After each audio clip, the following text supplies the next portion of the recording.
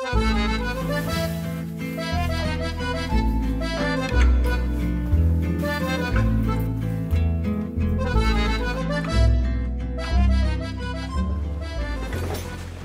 Salty V. Vespa, that is, for anyone thinking anything else. Known as the Vespa, with a max speed of 140 kilometers an hour, on-road tyres, 140 kilometers an hour, with a whopping 10-litre fuel tank. This is the Vespa. This Vespa goes 100 in 150 downhill with 140 take you anywhere you want to go on road. No one else on the scooter. Not sure how it's going to go. Build my best 150cc Land Cruiser Sport Primavera, turn it into on-road tyres. Like an Italian conversation, you've got no idea what was just said. So let's let the Vespa do the talking. So the plan for this trip, firstly, is to take this beautiful 150cc Sport Primavera Vespa out of the bush, go camping.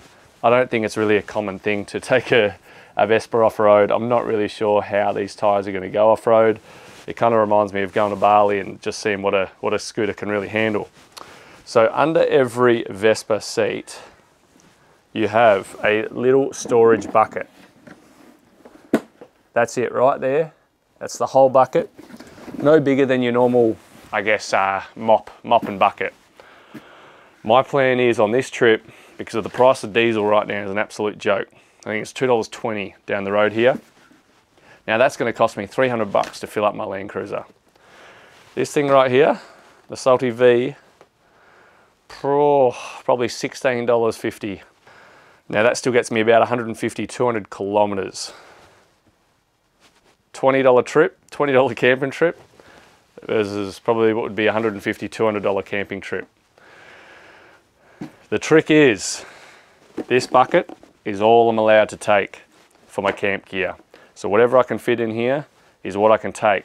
Whatever I can't fit in here, I can't take unless I put it in my pockets, which I'm just not going to do. Defeats the purpose of this challenge. But I'm so excited for this because I've got some amazing Cedar Summit lightweight camping gear that's going to fit in here. I haven't actually tested it yet, so I'm really hoping I can get everything I need in here to have a comfortable night camp. Now you can go out bush and, you know, sleep under a tree on a warm night, then sure, anyone can do that. Might have a few creepy crawlies around, but you're probably not going to be comfortable. I want to showcase how little and lightweight camp gear you really need to head out bush and have a night's camp. Now for the purpose of this video and filming the whole thing, I'm going to have an extra bag. So that's going to sit on the back with me. So if you see that in any shots, well, that's all my camera gear that I need to make this happen. Alrighty, let's see what we can actually fit under this seat. Now legends, I have everything I need right here. I think, I hope. Sleeping bag, a little Spark SP, ultra die down 150 plus loft. Now this is my tent cover, my tent pegs and tent poles. Etherlight, I guess that means a whole lot lighter than just light. XT insulated sleeping mat. My 4-litre water bladder, my pillow, a towel. Probably won't bring this, I don't need it. I don't plan on showering on a one-night trip. My little Jetboil stash. So this little stove opens up like that, and I've just got to grab one of the gas bottles as well. So screws onto the gas bottle, there's your stove. In here I've got my pot, collapsible bowl, collapsible cup. That'll cook my backcountry food. So I've got, it's a bit old now, roast lamb and vegetables, and also an instant mashed potato. Now this is actually a 5 serves. This is way more than I need, but just for this purpose I want to show you that, you know, if I had a couple of these I could still fit it in, because this is 5 times the size of a single one. Cedar Summit spoon, could just use your hands or a bit of wood, and a Pelican head torch. Something out.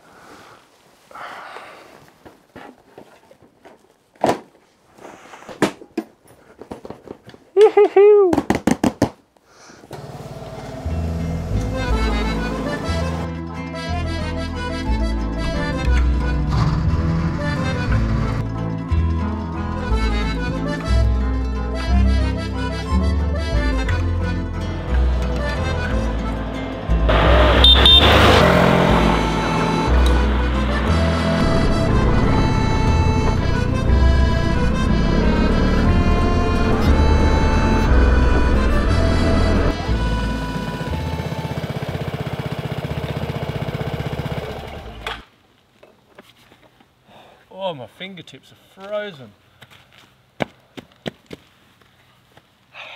I think it's only 15 degrees today, but as soon as you start coming up into those hills, that wind, the temperature definitely drops, and you know, I'm only doing 95, maxed 100 coming up the hills in this bike, so it's definitely not as cold as it could be, but it's cold enough to make your fingers numb. Out on the gravel road, pretty epic so far. Lots of puddles. It's been a big week of rain in Perth, so just navigating the puddles, and you know, there's a thin layer of kind of clay on top of these gravel roads that you've got to watch out for. Not having dirt bike tyres definitely makes a big difference. It's like you're ice skating on this road. We've found our way into the Jarrah and Marri forest, just over the back of Armidale. We're about half an hour, 40 minutes out of Armidale, and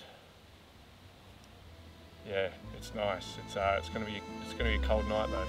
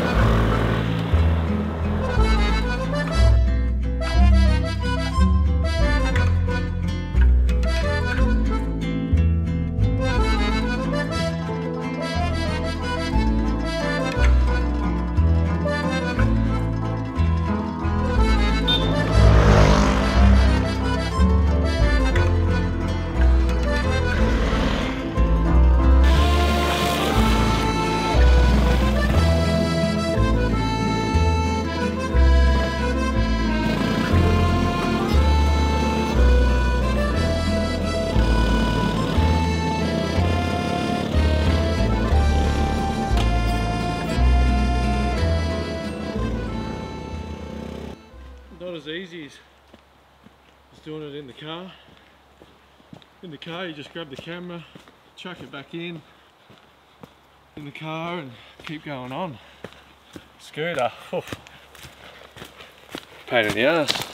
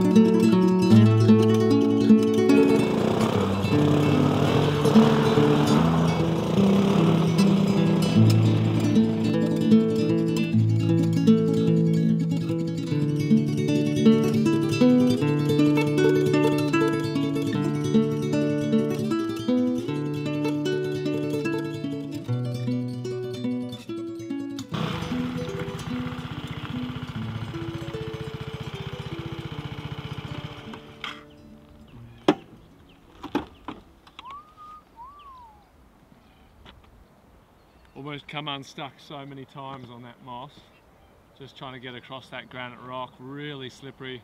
There's been so much rain, so made it really challenging to actually stay upright. Wow, this is magic. This is an incredible spot. It's going to be cold and that sun's going to set quick, but quickly get some firewood, get a fire going and set up that tent.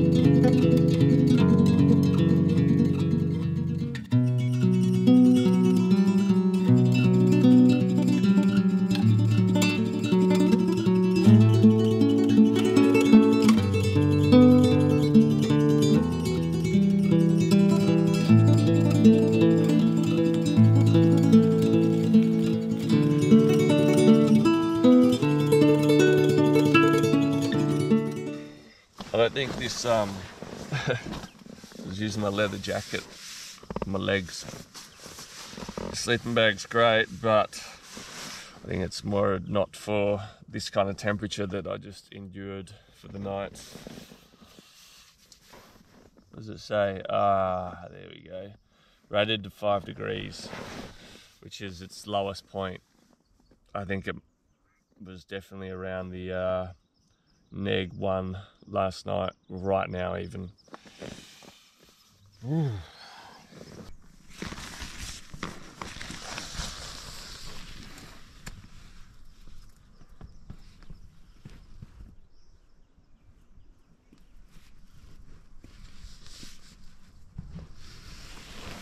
Whew.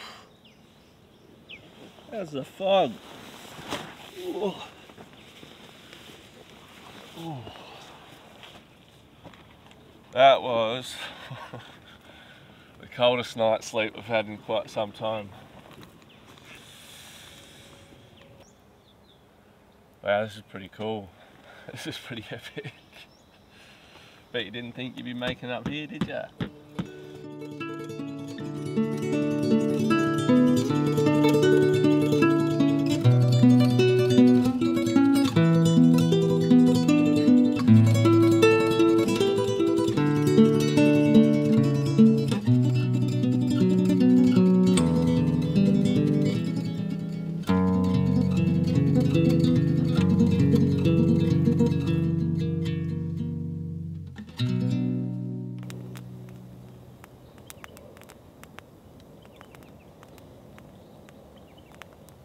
Pretty epic though, considering what I travel around in the troopy.